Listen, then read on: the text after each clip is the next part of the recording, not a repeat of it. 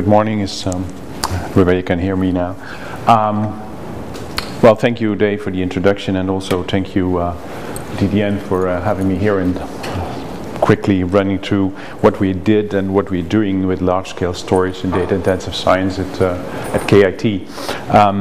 I have to speed it up a little bit, not because of your time, but of my time, because I have to attend another meeting at our booth, which we have at the conference here. Anyway, so a quick run-through is that the analysis facilities that we run, I'll talk about a little bit about that. The data management support that we have started a year ago for data-intensive science. This is more or less in the line of the previous speaker, Mr. Hanlon. And I'll also give some views of storage in the future, or things that I think are something that we see, or something that we have discovered and we'd like to address to people in all of these engineers in DDN, that they can think and work with us how to solve that. So Computer Center of Karlsruhe Institute of Technology, that's SCC.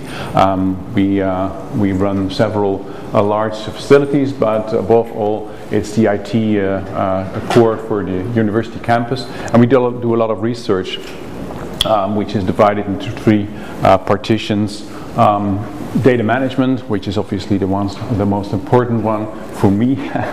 There is computational science, does high performance computing, so I'm more in this area, familiar with that area. And there is a dynamic IT infrastructures, which is a large basket which picks up all the other topics that are necessary to run a computer center and provide services for science. So large-scale data, we have two large projects there. One is the GridCar Computer Center. It's a Tier 1 center for LHC computing, the CERN initiated activity. Although everybody knows that the Higgs has been found, they continue measuring. So we will also increase the storage there in a few years. And since a few years, we have the large-scale data facility. Started quite small, it now grew to something like 4.5 petabyte storage. And this is specific support for science beyond or next to physics computing, because these people from LHC, they know how to run systems, but they also do the software, lots of them themselves, which is not something that all these sciences in this group here, or these non-physical sciences, can do or are interested in. And last but not least, there is also a lot of large data going on in high performance computing, for KIT, and which we also do for the state of Baden-Württemberg. And there are some quite large systems, as far as I know. I'm not sure. I'm looking at Roland, who's representing the HPC part of KIT. If this is correct, of the latest numbers. DDN storage. We have a lot of those storage in both or in these three areas that I mentioned. In GridCar, we run exclusively, well, almost exclusively. There's still something from a former tender of years ago, exclusively DDN storage. This runs with GPFS. In a multitude of clusters, and the most significant thing there is that it is running iRODS and Dcache as a storage management software. It's not data management; it's actually storage management. And in the LSDF, we have a SFA12K, GPFS, and this runs mostly industry standard protocols, as opposed to the GridCar environment. In HPC, it runs Lustre, and this is also opposed to the GPFS operation that we have in the large-scale data facilities.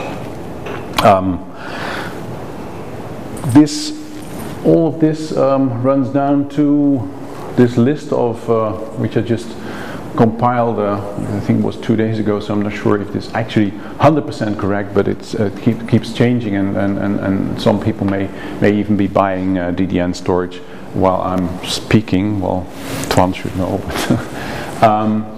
But we started out with I think it was an 8500. Is this correct, Twan? Or was it? Yes, in 2004. I have to get rid of that tune here. What do I do? Do I lower it again, or? Well, anyway, if you're not bothered with it, I can live with it. This system was our first DDN system, and it was put in somewhere in a corner because no one at that time expected DDN to survive that long in our environment, because it was all IBM at those days. And when we cleared the area where this DDN system was standing and running, it was in 2009, people came to me and said, well, there is still a storage system, what do you want to do with it? Is it still in operation? It was in operation. We almost forgot about it. It was running there for 5 years, not having any support. I mean, there was a power supply which was broken at that time, which they saw on the light, but it was still working and running fine. Without but it was one of the interesting things, because we had to switch it off to enable to allow the other systems to be moved in. Since then, that has been increasing steadily, and I think that we're now at about 17 or 18 petabytes of capacity. That is including the HPC activity that is in our second computer center. So GridCA, this is the familiar list of HPC experiments, virtual organizations that are running at GridCA. Of course, you have the large ones here at the side, Atlas and CMS and all these people. And the other ones, it's a kind of a historical thing. I think that some of them are even not running anymore. Well, they're still running jobs at GridCA, but I'm putting them on here because these people now like to have archived data, and they still need to access these data. So it's not any longer on spinning disks, but we need to do some caching with tapes and all these. So they're still important, and they still are familiar with GridCA, but the actual jobs and the capacity is coming from these guys here to the right, to the left. Storage. As I said already, it's something that is not common in an industrial sense. They use homegrown software, something like FTS, which is the file transfer service, something like Dcache, which is a system that was developed at DAISY, and this all combined orchestrated by some VO-specific data management. They're trying very hard to change this to come more on par with industry standards, or with developments that are now known and being researched. It's very difficult, of course, because they have a running system, and since the data streams are still increasing, it's very difficult for them, and for them is the WLCG organization, to change that or to move it to a more standardized way. The individual products like Dcache and GridFTP, and FTS, and also XRootD, which is not, it's still over there, are of course trying to become more of a part of the mainstream storage management stuff, storage management solutions. You may also see something like here, this SRM. I think this was a fine idea, to my personal opinion, but it got a little bit off the road by a bloated features request from all these different VO-specific data management. What this does, this SRM, is in fact a wide area management interface for data management. You can tell you can ask, for instance, the SRM, how much storage space do you have, and do you allow to have a storage? Can I store data for a specific VO or a specific user? It was a very fine development, but it's stuck since a few years, and I don't see similar activities happening at the moment in data management areas. Of course there's iRODS, but that's a completely different approach. So these storage units that I'd like to address for a short moment is that we run the Dcache and the XROD systems on top of small clusters. So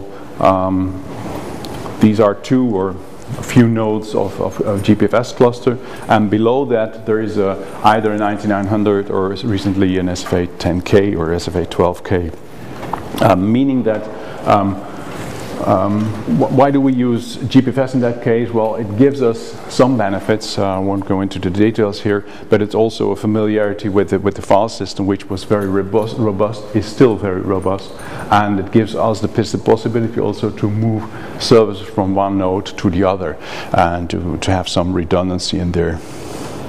Okay, so that was all about LHC computing, physics computing, and since a few years we have moved our focus also in the direction of other sciences with the so-called LSDF.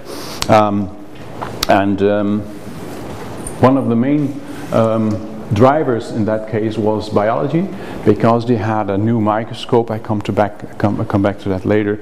And this microscope was supposed to deliver around 1,000 terabytes per year. It doesn't do that yet, but they come quite close, because last year they moved, I think it was 400 terabytes of data, and they're working on an improved system, which may actually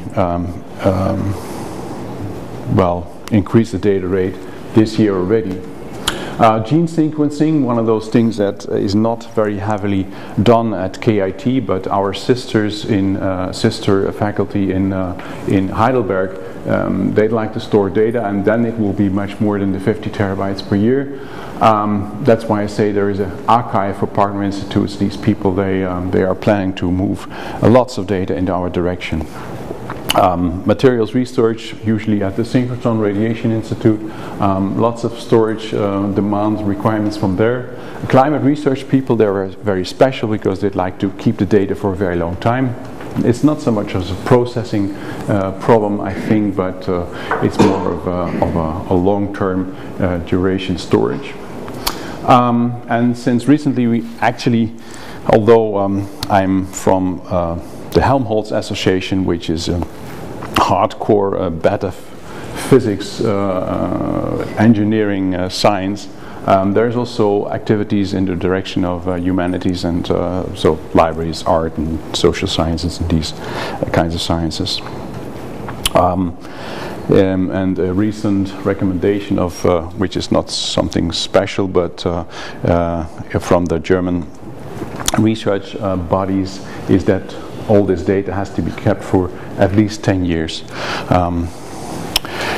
So the large-scale data facility, well, as I already mentioned, it's something that is especially there for non-physics computing, although there are some physics experiments using the large data facility. We have an integration with Hadoop. There's a Hadoop cluster tightly integrated with the storage and the networking. In here we also do development. We'll work on tools. We do our own data management things there, and try to see what actually works. And what we're also doing is providing storage, and this is the Dropbox thing for the state of Baden-Württemberg, because also as Mr. Daniel Hanlon mentioned, indeed our scientists are also storing on Dropbox, and we like to counter that with our own solution, which is now actually running in the LSDF using I forgot the product that they chose. The LSDF is a very stripped down layout, of course. It has Hadoop system, some head nodes on the Hadoop stringed with GPFS with several nodes connecting to a DDN system. This is the SFA12K, and then there is a huge Sonos system which does the bulk of the storage, and both storage systems are on the back connected to tape systems, which will be incidentally HPSS next year. At the moment we run this with TSM, which is a pig for large data. Now, if you ask these sciences what do you want with data, as I said, well, they're not familiar with large-scale data. They have their sticks and their CDs and their DVDs. They want to have, of course, data available everywhere. They want to have the data accessible immediately. It must be there for a long time. It must be protected. Must be even secure. I mean, you shouldn't be able to use the data. To think of data from genetics or biology. And these people do not actually know how to handle the data, or they want to use the data that is from other sciences.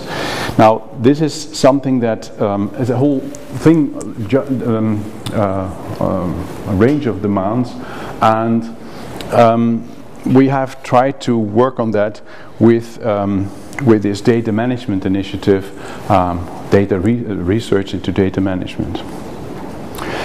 If you look at, I'm coming back with this drawing because I think it's very common to see that data generated in science follows more or less the same path. You have some instruments there. It goes into some store, and then it's ingested into a system which takes care of the metadata and labeling of the stuff. Then it comes into a large repository where it's either moved into an archive, and then it gets accessed by either users or directly or by analysis systems. All this. So this workflow, scientific data workflow, as I tend to call it, is quite familiar for a lot of sciences, and even usable for things like things in publications or collections. So this is explicitly humanities, and this is science, and this is the publication science. So you can say, for instance, people from economy and these sciences. So gamma sciences is sometimes called. So measurements, yes. But also these collections follow more or less the same procedure.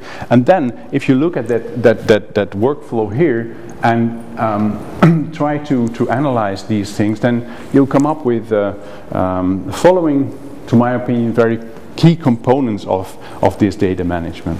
One of them that was already mentioned is this authentication and authorization thing. I think, by the way, authentication for storage is doable. You can use the moonshot, or you can use the identity providers solutions. The thing is, however, if you want to do it together with computing, because then this entity has to be checked every time when you go to a computer. So that's a challenge for us there. Another thing is data transport. Remember this movement from data from one canister to the other canister, from one storage entity to one other storage entity. So data transport is one of those things where you have to keep track of data, and you need to know where the copies are, and the access rights have to be secured, and of course you need to do this in a kind of secure way. This goes with a metadata infrastructure, of course, and there is also some archival that needs to be done. So these 5 or 6 key components to me are those things that are actually necessary for proper data management if you want to have some unified way of taking care of data for sciences. So these key components went into a project, in our case the LSDMA project, Large Scale Data Management and Analysis. I just kept the abbreviation. And here we try to coordinate data management solutions, data management initiatives for data-intensive science. It's a Helmholtz initiative, meaning this is one of those large research centers in research consortia in Germany. As I said before, it's hardcore science with a lot of measurements and engineering. And some of the famous institutes are cooperating in this initiative, and we're trying to expand. Well, we're not trying. We're actually expanding this over the whole Helmholtz Center. So what we're doing in this project is working on scientific service infrastructure based on experiences from these larger institutes, and put this into production or into reality for an infrastructure. It's a kind of EUDAT, if you're familiar with that project, for Germany. We're looking, of course, into a tight integration with science and the development of the data life cycle of the data life cycle. And in this, coming back to data management, we focus on computing, data access, preservation, and the storage systems. People that are familiar with these institutes may see that these things match more or less to the partners in this project. Integrating it with science, as I said, that's being done by having these science areas that are represented in the Helmholtz Association connected to small units of people that actually work with scientists on both ways. The people that know storage, the people that know computing, the people that know data management or are working on data management, together with the people that work in the field or in the domain. It turns out that many of those demands are very different. Although I've sketched that there is a similar workflow, the actual procedures behind it are much different. So you may have different types of authentication, you may have different types of data movement, or you may have different types of archival for these different science domains. An example for what we already working on, which we did, because it's actually a very large issue in the Helmholtz, is it's called the light source, workflow, building up a workflow for something like synchrotron data, and this is done in an institute, in fact in KIT.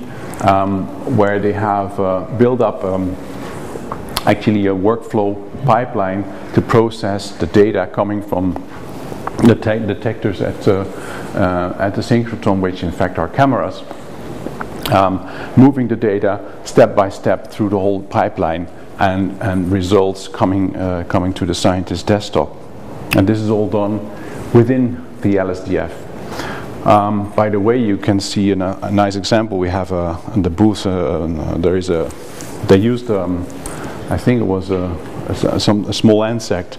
They put on the tomograph and imaged this one, and with 3D imaging, they found some nice results to show you if you come there.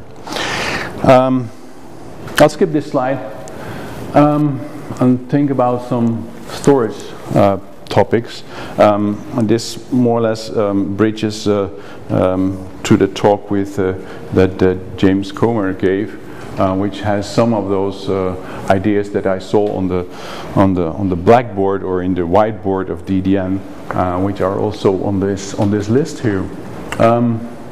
So one of the things that we're wondering and we're working on is, how do we get the caching going? Has this to go to the application, to the OS, or do we put it into the storage? It's one of those things that, as I said before, large part of the storage or the data, the storage management that we do is with Dcache and iRODS, so we have actually control of everything below there. But sometimes we do not have this. Many sciences, they run applications that we cannot open or cannot change. So then, how do you do caching in that case? Then we see a tendency to move this block back upward the stack. So people are there is so much computing power available in these servers for high throughput computing that you can actually now do your rating and your Erasure coding, all this in the server itself. And we're working on a small project with an SFA12K system in a few weeks. I think it starts with people from HLRS, where we'll actually try to run the iRODS or Dcache code within the SFA12K to see if this brings us something. Well, data integrity is one thing. I saw on the slides of James Coomer that there's a lot of work being done by DDN to do that, to bring data integrity into the storage system. The problem, however, is that the application doesn't know about this. So it can still be that the application writes data to somewhere out in the WAS world, for instance, and does not know if the data is actually the data that was ingested into the archive. It's not an end-to-end thing. However, it helps, of course, a big